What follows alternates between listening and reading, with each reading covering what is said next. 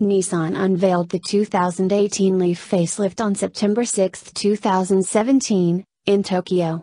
We expect this Nissan electric car to be introduced in India in the next couple of years, and 2018 Nissan Leaf price in India could range between Rs. 35-40 Lakh. The pre-facelift Leaf was launched back in 2010, and since then, the Leaf has managed to sell more than 2.8 lakh units globally, leaving behind the likes of Toyota Prius plug-in hybrid and BMW i3. Nissan is willing to up the game with the 2018 Nissan Leaf A. Nissan Leaf Preview.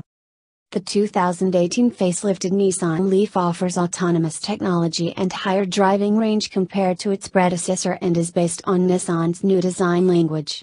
The global debut of the new Leaf took place in Tokyo, Japan on September 6. Here is how the updated Nissan Leaf electric car is different from its last generation version. Nissan Leaf exterior.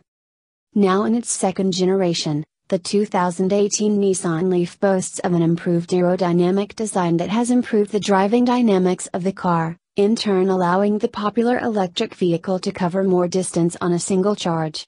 The new design has made the car more aerodynamic, which in return improves the stability of the car. The airplane wings too help with a more symmetric airflow for a smoother and more efficient drive quality. The overall design is more aggressive than the model it will replace and is inspired by the new-gen Nissan Micra.